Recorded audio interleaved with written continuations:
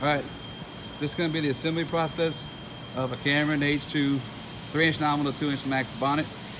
You got your part number 1510 Houston Oilfield bonnet.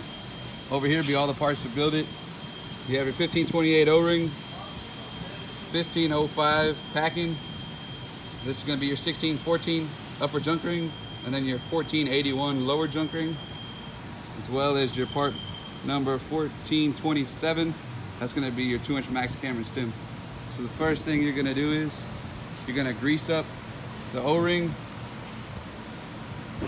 area so that the O-ring goes and slides in well.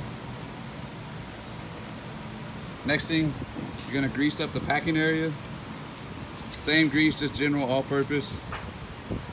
Then you're going to take your 1481 O-ring, press that in. That's going to be your lowest ring, goes in at the bottom. Then you got your 1505 packing. It's going to be a U packing, so it's rounded on the top, flat on the bottom. You'll notice the flat part has the Viton in the middle with the Teflon on the outside.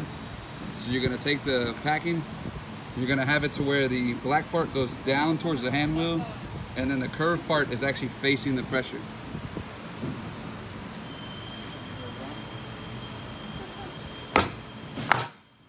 Using a piece of wood is the easiest way to get the packing down in there.